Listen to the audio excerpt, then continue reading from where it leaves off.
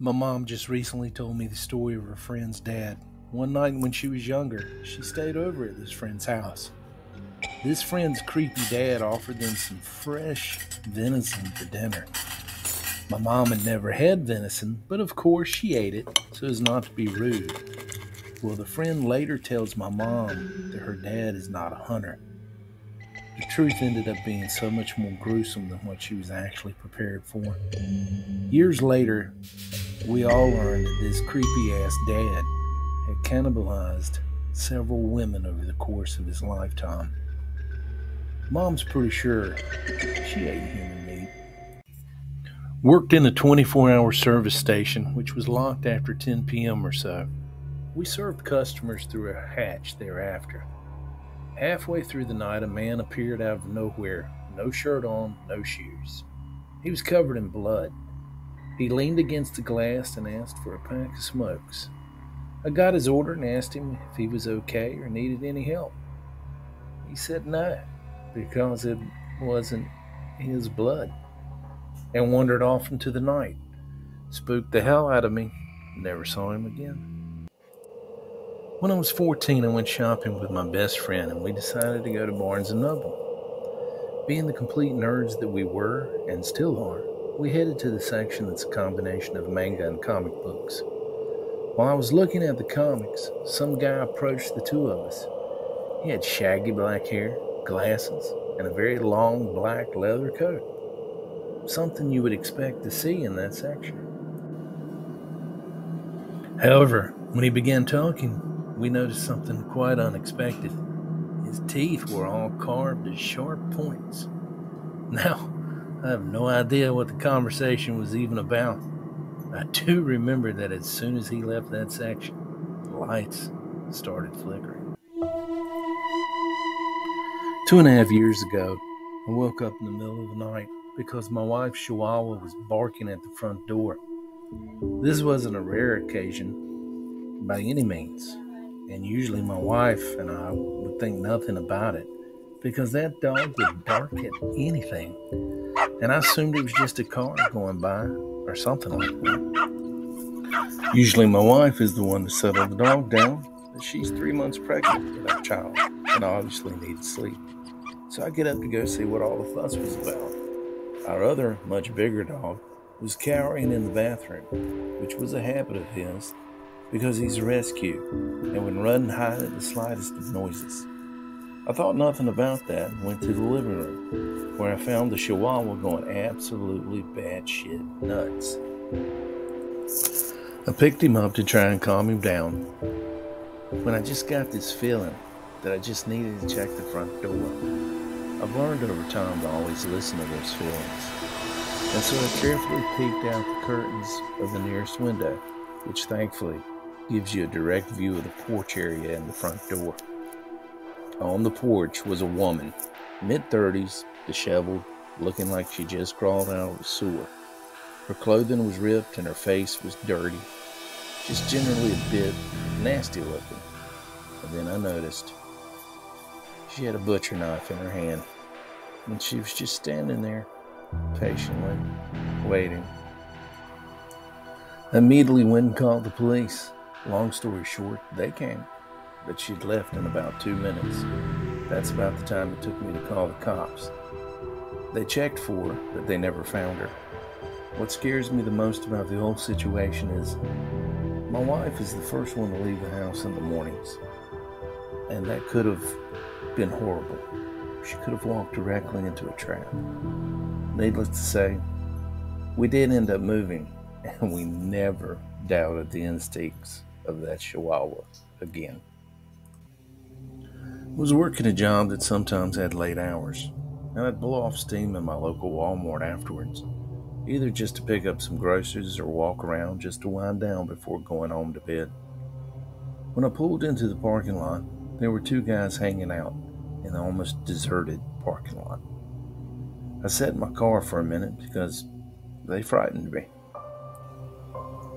I almost didn't go in. That's how much of a bad vibe they were giving me. They were just sitting on the hood, and it wasn't until 2 other people showed up that I decided I felt safe enough to walk in with those people. The other 2 guys followed. I did my shopping as usual until I realized I was being followed.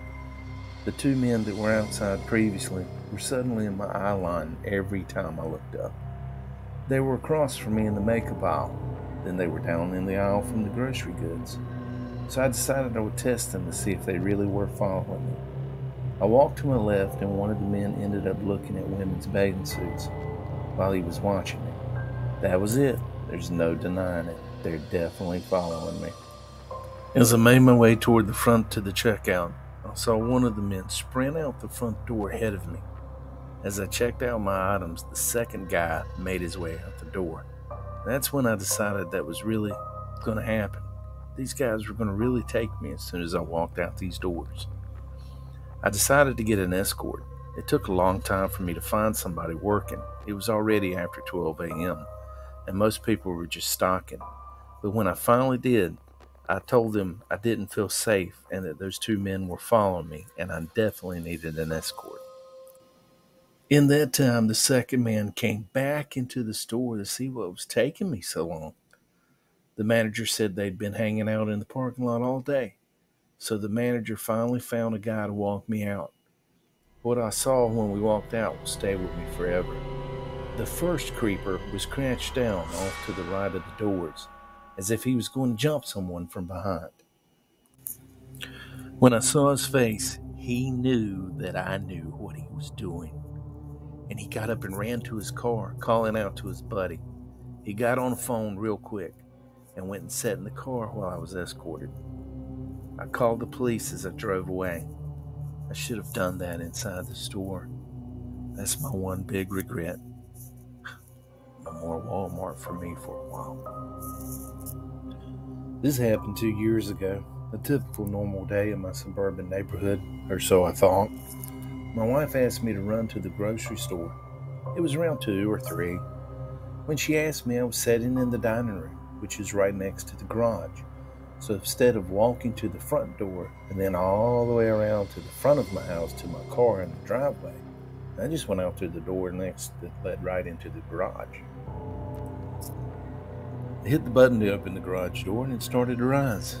I walked over to the door and ducked to walk out before it was finished rising, just like normal. I stopped dead in my tracks when there were two people standing right in front of me in my driveway, a man and a woman.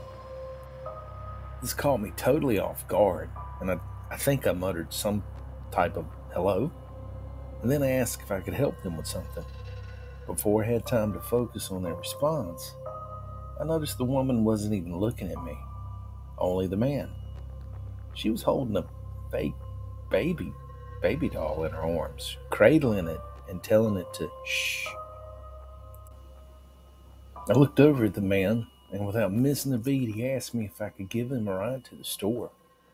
I made up some excuses why I couldn't take them, even though that's exactly where I was going. It's almost like they knew.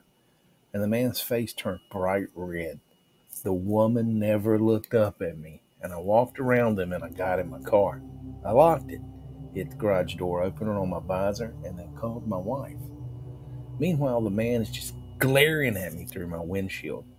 I told my wife what was going on and to make sure all the doors and windows were locked, just in case. Before backing out of my driveway, I waited for the two people to start walking away, which eventually they did. I asked my wife if she wanted me to stay. She wasn't worried, told me it was fine. She'd like me to go get what she needed. The grocery store was only a couple of miles away from the house. I grabbed the item, paid for it, and left as quickly as possible, still kind of worried about the strange encounter I just had. As I was driving back home, I saw the same two people walking down the sidewalk toward me. The woman was still looking down at that fake baby, and the man saw me again.